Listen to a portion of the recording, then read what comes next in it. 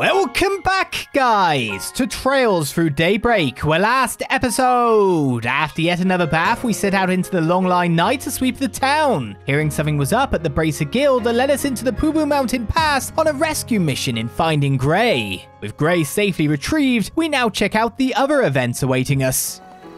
Alright then, well let's start by checking out some of the events, because the sweep's already done. I see we're following this person.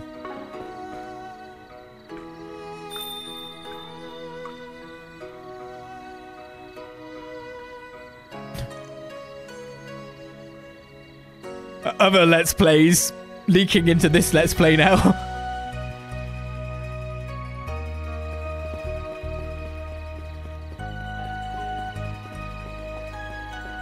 Oh, where'd she go? Maybe she went into the church. Let us all pray together. Is she a sister of the church? No, that can't be right. She isn't even here. I mean, I could have checked the top, but... Am I being led on the merry dance? Something's funny about all of this. It's a weird event.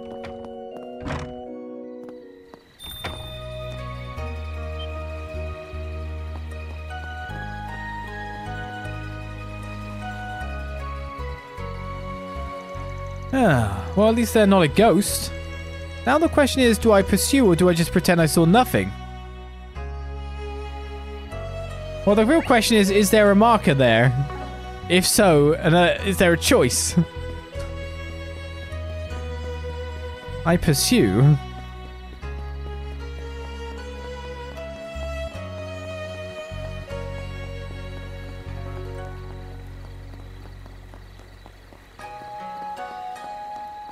Hello? Ah, what a lovely breeze. I had merely hoped for a light break, but I feel almost spoiled with how pleasant this has been. Her voice is pretty familiar. Out for a little stroll, handsome? You strike me as a tourist. From the capital, perhaps? Yeah, just here to kick back a little. How about you? Relaxing solo? Can't imagine someone like you'd be out here alone. Oh, quite sadly, it's just me, myself, and I this time.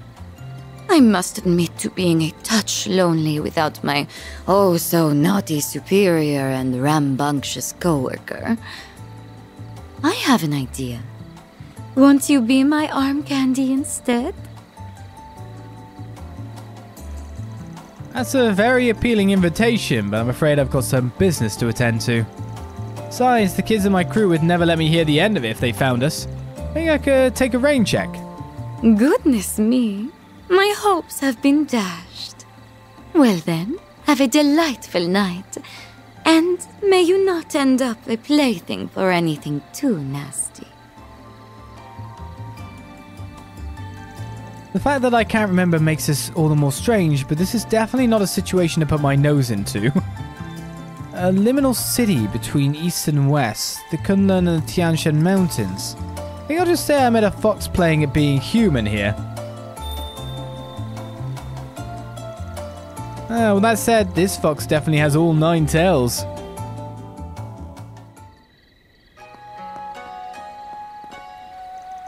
Oh my, what brings you back? Could it be the evening breeze lured you back to spend some time with me? Nah, I've got stuff to do, sorry. Doesn't seem like she's trying to dig into me too much. Yet. No telling when this fox is going to turn back into a beast. I'm better off just putting her out of my mind. No need to concern yourself, I assure you.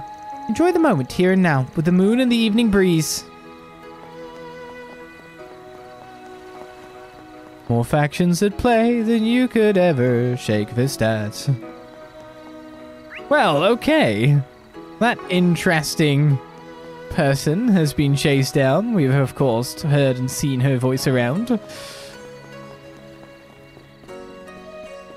This will be a future destination for us, but isn't just yet because we've got to go check out that place after exploring. Looks like someone does live here now after all. Makes sense, it's been 5 years. Wonder if it's someone connected to Taito or Master. Could be just be a total stranger though.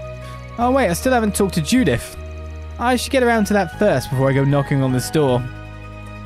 Yeah, well, I wanted to see if any event happened or any dialogue happened if I did go there first. And it did, so... That's being thorough for you.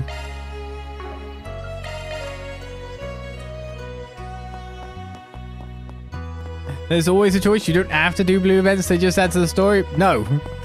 There is zero choice. Speaking of which... There was zero choice for me having to use the bath again at this point in time because I can restore all my stuff. Skip. Skip. Next scene. That's the stuff. I don't have to see it again, but I definitely needed to bathe again.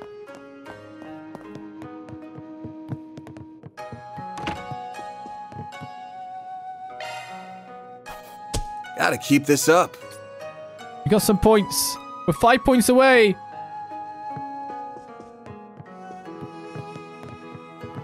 Right, I guess then it is all up to you then, Judith.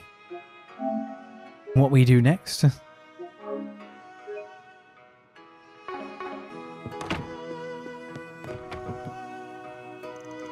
I'm not sleepy. I want to stay awake. We're here to have fun. You're totally sleepy.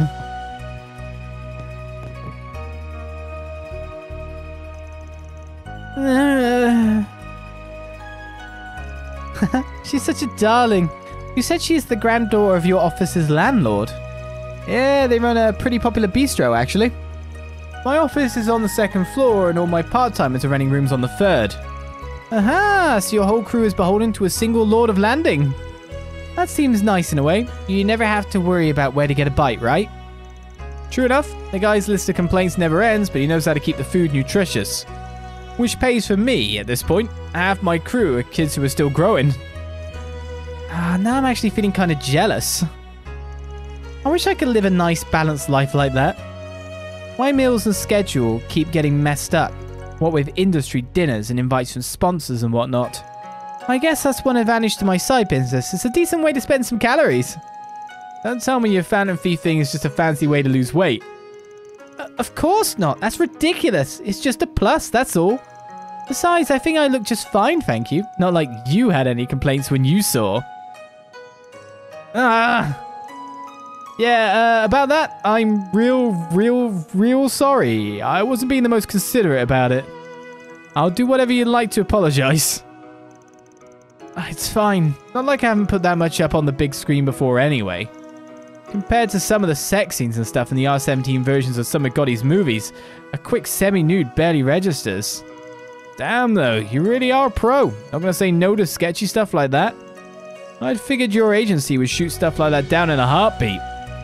They don't like it, but I usually convince them to give it the green light. It could be part of making a movie that much better.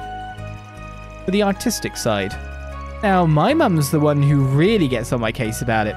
I'm so tired of hearing that I shouldn't be loose, that I need to save myself for... Why am I telling you these things? You say that, but you're the one who keeps walking into it. Still, it's not bad having family that cares at least, right? Your grandma was a former chanson singer, yeah? And your mum was big on the stage, right? I'm surprised you know them. I mean, they're not a secret, but that was a while back. Well, they both left a big mark on the world. I still see some of your mum's posters on the walls in some bars. As for your grandma, I've heard her on records before. 3 generations of artistic talent, huh? Yes, well, we're blessed, it's true. I'm still nowhere near the Phantom Thief mum was, but I think I'm at least living up to her legacy as an actress.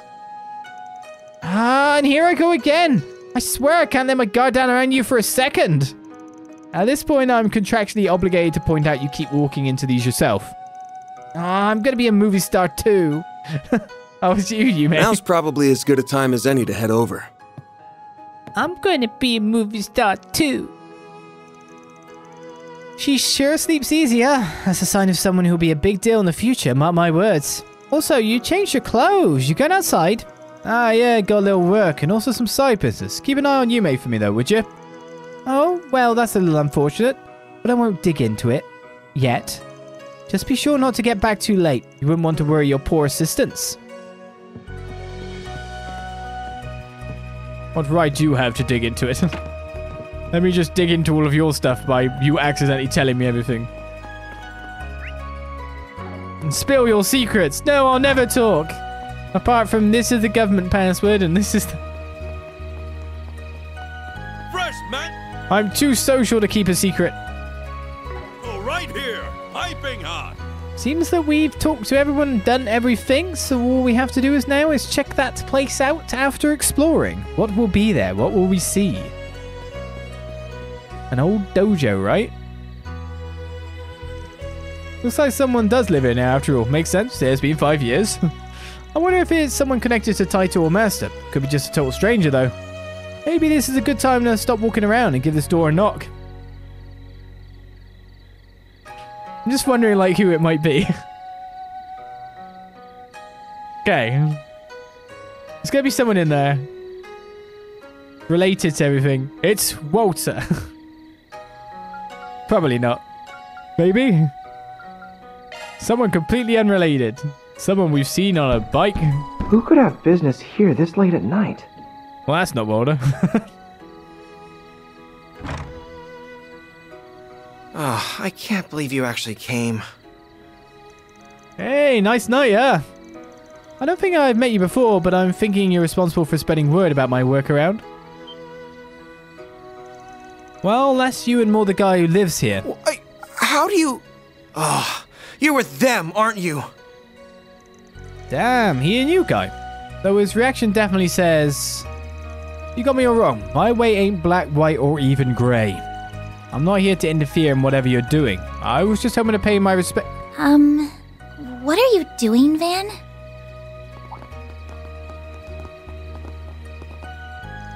Oh, you followed me, huh? We happened to notice you looking over this way earlier today. You mentioned how you lived in Longlai 5 years ago, so we thought this might be where. That, or maybe you'd taken a page out of that dumb race car driver's book and this was your local girl's place. What? No, don't look at me like that. Hell no, damn brat.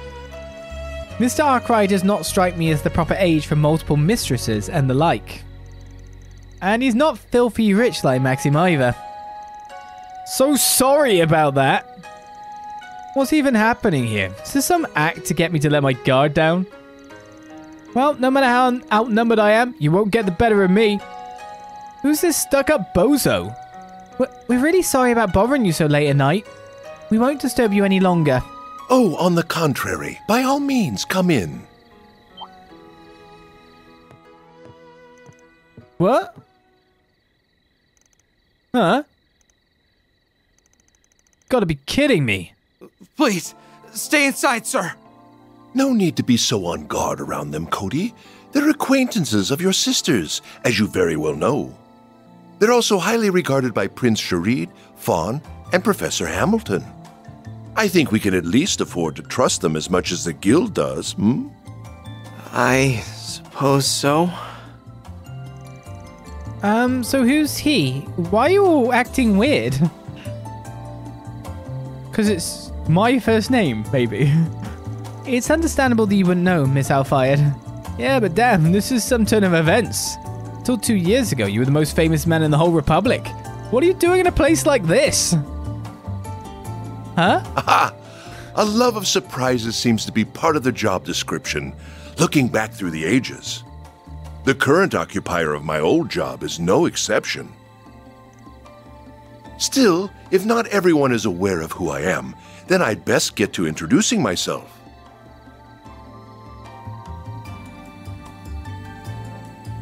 My name is Samuel Rocksmith. I am the previous president of the Republic. It's a pleasure to meet you all, Arkride Solutions.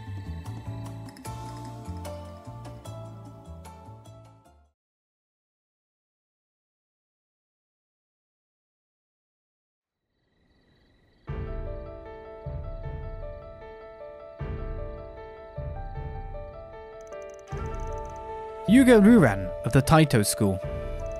I haven't been able to visit in 5 years, and heck, we never even met.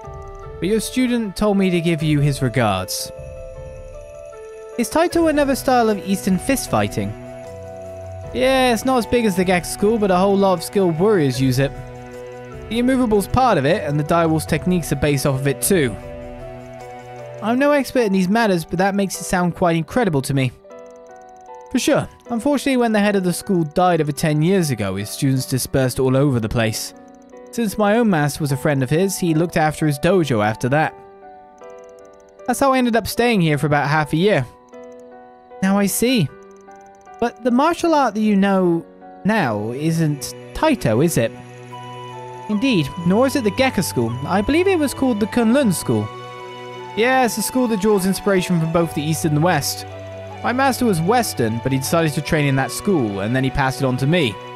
Fate sure is a funny thing. Feels like fate brought us here too. Still, does the fact that you're talking about your master in the past tense mean... Yeah, he died 3 years ago. He might have been like a father figure to me, but he had a boatload of other students, and not all of them in martial arts. Heard he died protecting one of his more respectable ones. I wish I'd been able to be with him when the time came, but I guess the least I can do is make an offering for him here. Man. Well, I guess we can join you. So he is the Roaring Lion's unofficial student. The Spriggan who serves as a bridge between light and darkness. What a fascinating young man. I'm interested in everyone with him too, including her, naturally.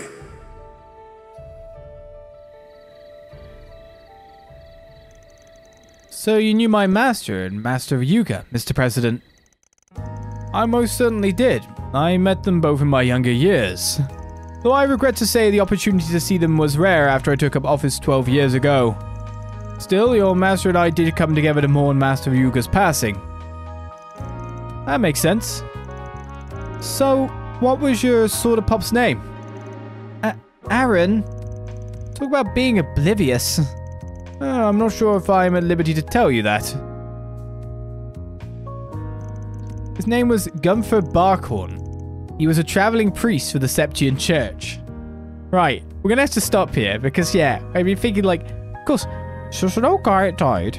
Then it says 3 years ago. It's like, oh, this guy's pretty important, probably already. And it's like,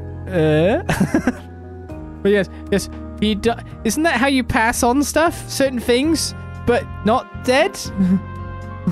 Because that was him driving down the highway, right? So explain that bit of it all about passing on the stigmas and all of that stuff. It's not even just the hints are there. It's just like you have to go, oh, it's like an older guy who died they keep talking about. And it is someone that died that obviously happened in the past and is probably going to be notified, and it's not just going to be a new character from left field. Because it's Trails. And there's really not many people that actually fit that thing, because there's not been many people dying up until now. So when someone dies off camera randomly and it serves as a power-up for one of your characters, you will take note. But this is like... I have so many questions, Growlshooter Weiss. It's not about him at all. It's more about, like, the transferring of stuff. Alright, let's continue. His name was Gunther Barkhorn. He was a traveling priest for the Septian Church. Wait, what? So he went around doing work for the church? Far and wide, yes. That being his profession is a surprise, though. It certainly is. So how did a priest become a master of martial arts in the first place? Well, he wasn't your ordinary priest, to put it mildly. I was more an unofficial student of his, but he had a whole lot of crazy official ones too. Compared to them, I was a total failure, and honestly, way more trouble than I was worth. Man, he sounds like he was a wonderful master and father. That is how I came to be in charge of this residence. I've been living in seclusion here ever since conceding 2 years ago. I visit the capital on occasion, but I spend most of my time here living a simple life, enjoying the springs whenever it suits me. Well, you lost in politics and you bowed out with honor. Shame other people can't. What I would give to have a life like that. Perhaps in 40 years or so you can. Speaking of youth, I ought to introduce my friend here. What? He's your Secret Service detail, is he? This is Warrant Officer Cody McMillan. He is affiliated with Hercules and a member of the Secret Service. He is the younger brother of 2nd Lieutenant Kayla McMillan, whom I believe you met in Basel. Okay then. Oh, I can see it now. You're right, they do look somewhat alike. 2 siblings in the CID, huh? So is Rene your... He's not my direct superior if that's what you're thinking, even if he has helped me in my work. While my sister and I at least have some things in common with Chief Ruron, we don't see eye to eye with your friend on very fundamental issues. Ah, I getcha. What are you talking about? Did we just wander into some kind of internal dispute in the CID? Not quite. I was well acquainted with Cody and Kayla's father. It was a true shame that he lost his life fighting against the Empire, but that was what led Cody to agree to work under me. My father has nothing to do with my motivations. Mr. President, I serve you because I believe this country needs you. You are a far better leader than that cowardly, short-sighted swindler who... Cody! I'm so sorry, sir. I shouldn't have overstepped my bounds. I understand your intention. I'm happy that you think so highly of me, but you never know who could be listening. Besides, the result of the election 2 years ago was entirely legitimate. I can't approve of any distortion of the truth. Yes, but... I'm sorry. Well, I'm not going to wade into that dispute, but I can see you're still a well-connected man, Mr. President. Especially since you were able to arrange this trip for us while spreading word of our 4 SPGs. I guess he did mention Crown Prince Cherid's name earlier. Yeah, and fans. And the professors. Hold on. Then the other person who invited us here was... I'm calling on behalf of Elzheim's Crown Prince Cherid, the Basel Institute of Sciences Professor Hamilton, the Kowloon Group's Fan Lu, and one other individual, whose name I will not disclose, to extend you an invitation. I would be that individual, yes. I have been acquainted with Grand Prince Salman and Professor Hamilton since my days in office. I also became acquainted with Elder Gien of Heiwei during those years. However, he is a rather frightening fellow. As such, I opted to consult with his son Fan on this occasion. I see. I totally feel you there. Okay, I think we get how we came to be here now. Still got a big question though. Why would a former president want to speak with a shady Spriggan like me, and why go so far to do it? I can't picture you wanting to hire us for anything, considering your position. That's a fair point. It wouldn't be a very wise decision politically, true. Yeah, the current ruling party would absolutely take advantage of it if they found out. It would pose too great a risk. You think he hasn't thought of that? You are absolutely right. I didn't bring you here to hire you for anything. That said, I'm well aware of the good work you've been doing all over the country. Whether it was in Cray, Longport, Tharbad, or Basel. As you know, all of those surface incidents were caused by Almada. But I believe there are deeper issues they share at their core. It's been 2 years since the war ended. The unprecedented prosperity our country has been blessed with has pushed the problems we have always had into the background. However, they never went away, and their effects are starting to be felt once more. Well, the Mafia is always going to be a problem. And it's true that Professor Callahan's descent didn't start with them. Jaeger Corps all over have been getting a lot busier lately. As has Marduk. Perhaps you're right that these deeper issues are beginning to rear their ugly heads. And the one who's guided us to this point is... Why does she look so gloomy? Either way, the boost of reparations provided to various fields is close to coming to an end. I knew I got that sentence wrong. Calvard's real strength is about to be tested. I can't imagine our president hasn't seen this coming either. The monumental change we've seen ain't gonna come without aftershocks, you can count on that. To be sure, they're likely to extend beyond the economy and into the field of technology too. All those dipshits whining about the immigrants are gonna come crawling out the woodwork like rats again, huh? The same people whose racially motivated acts of terrorism led to the economic crisis a few years ago. That's all worrying to hear. Worrying, yes, but all of that was also what led me to want to meet with you. We live in highly turbulent times, with countless forces of light and darkness at work in this young republic. But we have you, a group like no other, not heroes of justice like the Guild, nor the CID, who maintains balance on the government's behalf. You work alongside groups on both sides of the moral spectrum, while having your own distinct style all the same. And I can only hope that you will be a powerful force in carving a future for our country. You're even craftier than I'd heard. Though it is motivating to have all of that said about you. I don't know how much I'll be able to help, but I'm here for whatever you need. As someone who lives and works in this country, I want it to be a peaceful and prosperous one. Everyone. Can't help but feel like you're thinking a little too highly of us. But this is one connection I'd wager is well worth having, even if it might bite us back one day. I'm glad you feel that way. I can see I was right to invite you here after all. I hope we can have a long and fruitful relationship, Mr. President. We're more than happy to take on jobs for you, providing you bring them in through the back door. And so long as the pay and profile fit our standards, of course. I am delighted to hear that. May this partnership serve us well, Van Arkride.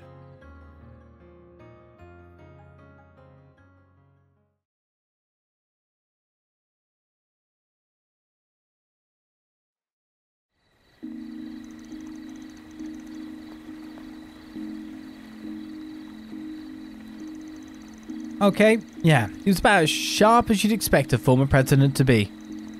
Easy to see how he could keep up with Heiwei's elders when negotiating as president. Indeed, I believe the two sides worked together to stop terrorists at the trade conference 4 years ago. The current president is a formidable figure in his own right, but the former president has clearly lost none of his skill. I got the impression he's still working with the current opposition party too. Not that it seemed like he had any interest in dragging us into any political squabbling. I agree. I believe he came to us purely as an individual, thinking of Calvard's future. I'm really glad I got to talk to him. I feel like I learned so much from the experience. He also spoke to you in private after we were all done, didn't he? Oh, I noticed that too. He did, but we didn't discuss anything of real importance. I have to admit I was surprised to learn about you working for Arkride Solutions. I can't imagine Roy is none the wiser of that fact either. You know my dad? Well, I mean, you know him in a professional capacity, obviously. You make it sound like you're more personally acquainted. I suppose it makes sense that you wouldn't know this.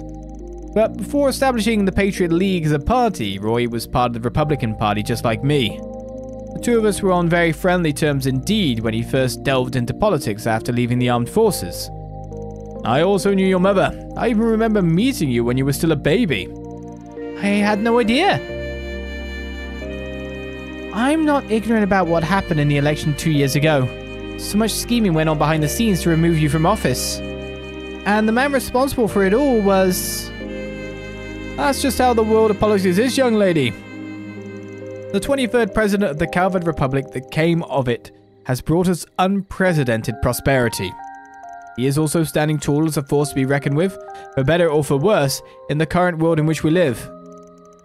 Besides, nothing in politics is inherently good or evil in the present. Morality is solely for history to judge. All we politicians must do is ensure that our fair republic is deemed right. Be that through leading it to greatness or offering an alternative should our leaders lose their way. Such is the life of ones in our position. Mr. President. All that said, you just leave the burden of politics to us adults for now. I would rather you keep your focus on what you want to achieve. And I will. Thank you, Mr. President.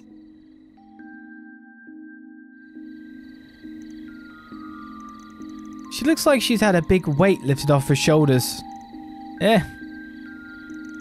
Oh, there you guys are.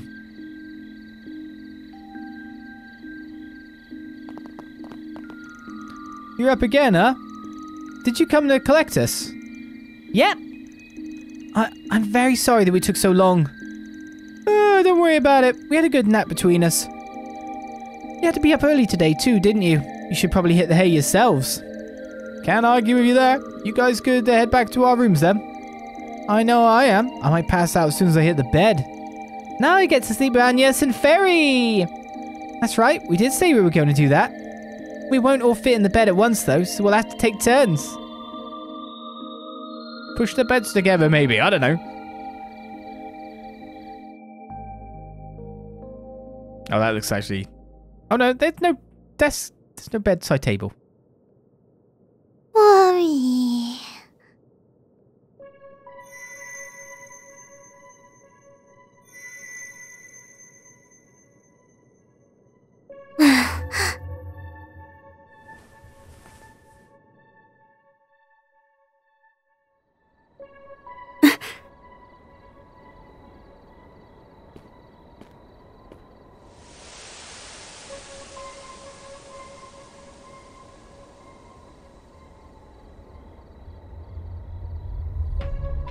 An enemy attack.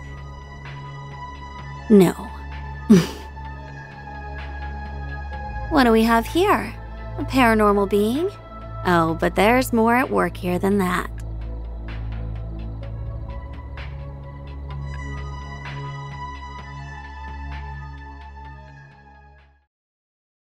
Someone just possessed our baby.